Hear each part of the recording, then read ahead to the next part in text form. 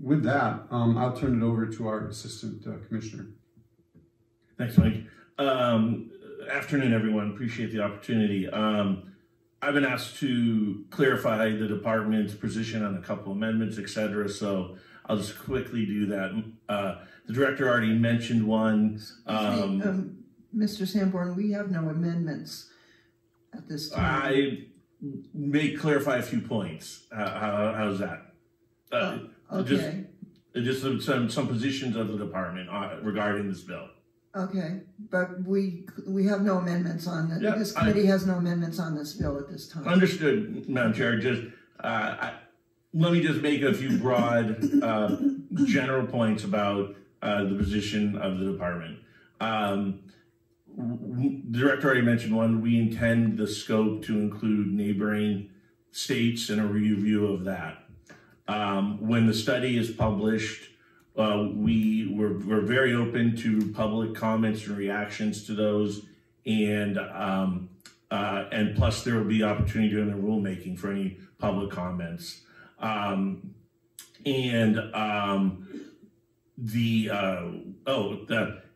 we will ensure there's no conflict of interest, and there are provisions in the contract to make sure there won't be conflict of interest down the line. On the issue of the potential of not having a 24-month time period and that being removed and it being open-ended, the department does have concerns with that potential. That could artificially prolong the rulemaking process in a way that we don't feel would be beneficial. So we want to build a pass. This has been going on for multiple sessions, and we're ready to move on with the rulemaking. SB61, as currently amended, the version in front of you, the department can support, and I have every confidence and expectation that it would make it through and be signed into law. Any changes to it puts that in danger. So I just throw that out to you. We want to see something pass. The version in front of you I know can happen. Any changes to it, I fear, would derail that, and we'd end up with another session with no direction forward. Senator Haskins. Thank you, Madam Chair. So I just want to clarify something. I was confused by Mr. Sanborn's comments that a certain amendment or alteration would put the bill in danger. And I want to understand that my role, I believe our role, is to make law and then do the very best we can to be responsible to our constituents, and then give it to you folks to do the rulemaking. So we will do our job without fear or favor. And I wanted to make sure that was understood. Sure. My comment was based on the fact I am very confident that this could go all the way through, including having the governor's support the bill as written and as amended, the current version of the bill.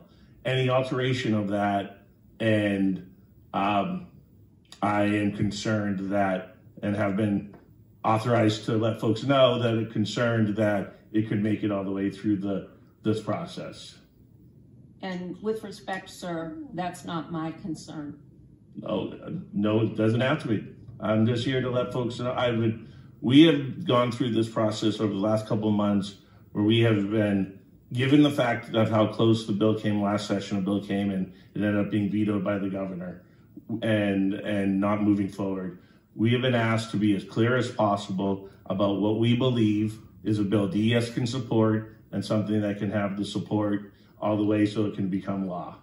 And so we are being as transparent as possible every time we get up about what we believe has the possibility of successfully making it through the whole process. And I am confident the current version of the bill would be able to do that.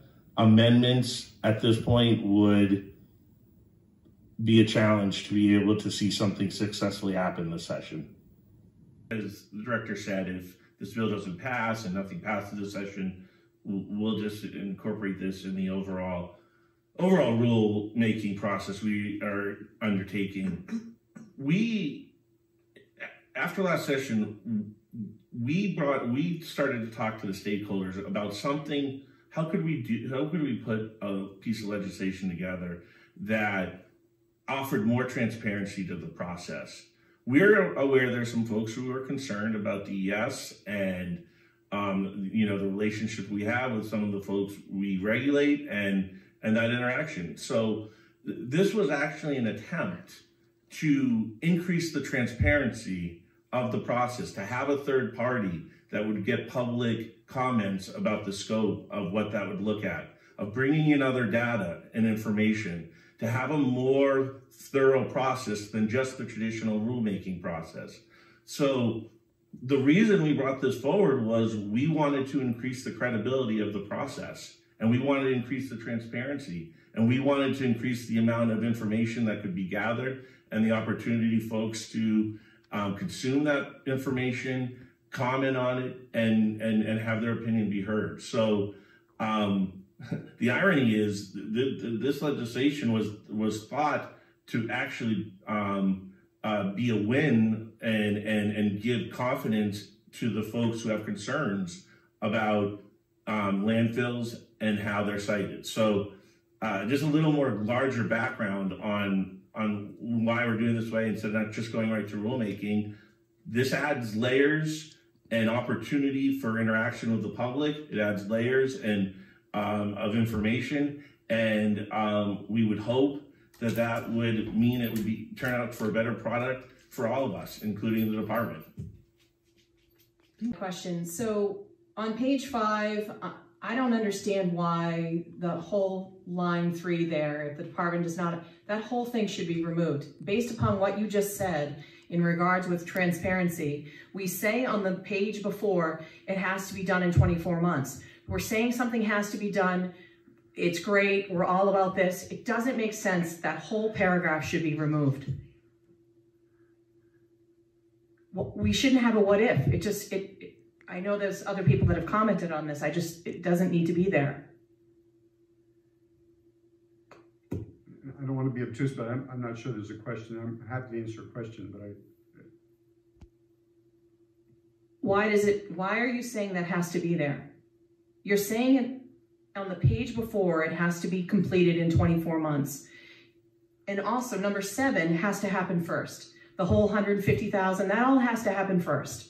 Okay, so nothing's going to rules or JLCAR until the number 7's done. So I just don't understand why we're saying, it's like, to me, it's like setting it up to fail. I just feel as if we're saying it has to be done in 24 months. On, June 30th, 2023, we're gonna do the, take in the RFPs for the 150,000. I don't understand why we can't remove that. Tell me why we can't remove that. I think it goes to this. I think it's the same answer that I gave Representative Germana. I think it's that there are parties who won't support that. And yeah, sure. But what parties? The other gentleman said, he talked about his stakeholders. Who are these parties? Who are these stakeholders? I'd like to know. Yeah, our role as DES is to bring forward what we think, answer questions about what we think would work best for our process. And so we contributed to the process from the perspective of DES. As I said, at the end of the last session, we were criticized for not being more transparent about what we thought could and couldn't be successfully make it all the way through the process. So I am all, and this isn't Mike, this is all I was here to do today was to let folks know that the version of this bill that's in front has the support needed to make it all the way through the process. If this is amended, it'll be up to the Senate whether they want to pass the other version, and it'll be up to the governor, whatever version gets to his desk, if he's going to sign it or not. I was simply saying this is a version of the bill and a process that DES can support. We're publicly saying we can support that, and we're publicly saying we believe it would have the broad-based support it would need it to be able to come to law. If you all feel that something else needs to happen to the bill, the process will continue. We'll make our comments on the updated version of the bill, and we'll see how the process plays itself out. Yes, thank you, Madam Chair. Thank you for taking my question. Representative Potenza kind of hit on my question, but we know that our stakeholders are our constituents as legislators, and they want clean water. Okay, you have used the word stakeholder a number of times, and in, for transparency reasons, is it possible for you to talk about who your stakeholders are? Sure. Because from what I see, there's only one stakeholder that has any power at all, and that's the governor. So if there are stakeholders in this process, there must be other people that are applying pressure. So it'd be really nice to know who they are. Yeah, I mean, I was nominated by the governor, so, I mean, he is my boss. So, so that as a part of it, of course, he's one of my stakeholders, and one of the department stakeholders is the chief executive officer of the state government. We work together on legislation. We get his advice on the policy he'd like to see come out of legislation, and he gets our advice on the technical impacts and our thoughts on the policy. So we work with the governor to make sure we're moving forward with policy that is going to work for the executive branch. But our stakeholders include the state legislature, the executive council, the residents of the state, the businesses of the state, the communities we regulate. While we are the regulators, we find it that having an approach of cooperation and communication leads to better outcomes for all involved. So we work for the entire state of New Hampshire, its residents, its businesses, and we work with all the elected officials of the state government, our sister agencies, and the other state employees. So everyone is our stakeholder. Yes, again, my only goal is it's a lose-lose situation.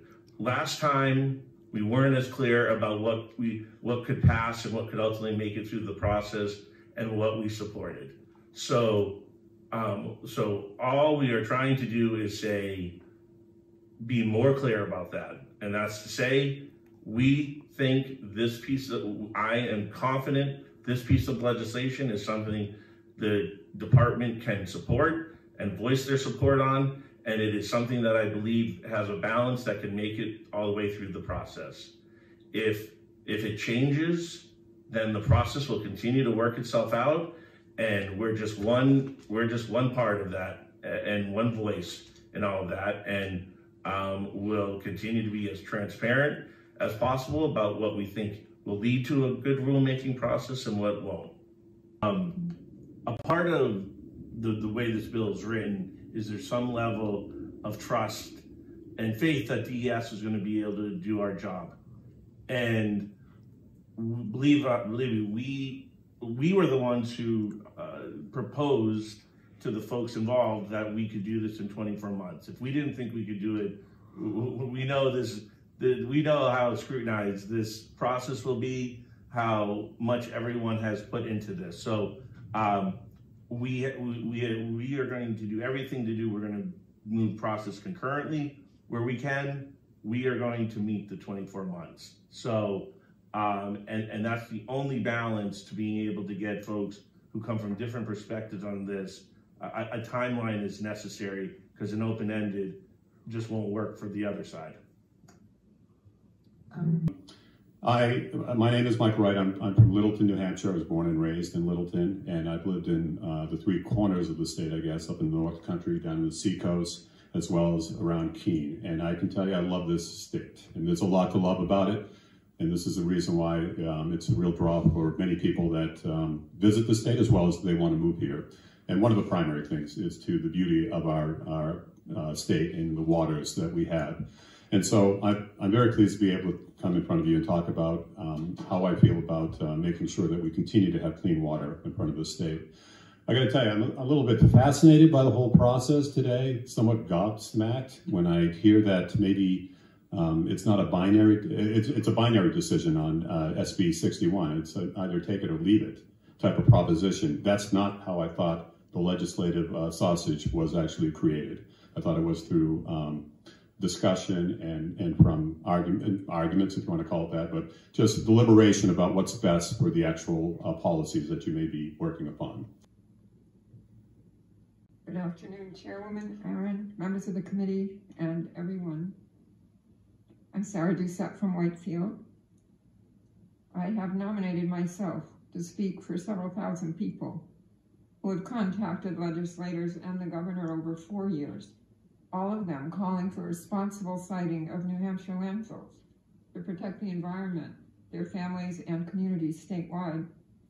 I commend the work of the House over those years for being responsive and honoring the democratic process that binds us. Excuse me, Ms. Doucette, would you be able to speak a little louder? Yes, We're just hearing. sorry, I can ditch this too. So we have made progress together. With Senate Bill 61, this committee has the opportunity in the coming days to craft a truly effective bill that may finally win bipartisan support right to the governor's office in spite of his representative's comments to us today. As written, Senate Bill 61 is only a rough outline of what is needed for a meaningful study. What's missing is the means to assure integrity and accountability. You and your House colleagues can put the essential amendment in place to turn this bill into a worthwhile and definitive piece of legislation for New Hampshire waters and public health. Anything short of that will leave the state with an empty process, an illegitimate outcome, and yet another failed attempt at water protection. Most important, your work can make certain that New Hampshire never again uses the existing and frightening 200-foot setback rule as a buffer between landfills and perennial water bodies. It is appalling that that regulation stands.